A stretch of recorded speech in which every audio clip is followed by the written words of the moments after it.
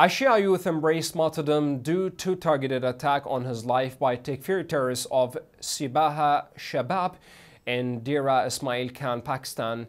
Syed Hassan Ali, son of Syed Ghulam Akbar alias Gullu Shah, was attacked near Eid GahKallan area in Dera Ismail Khan.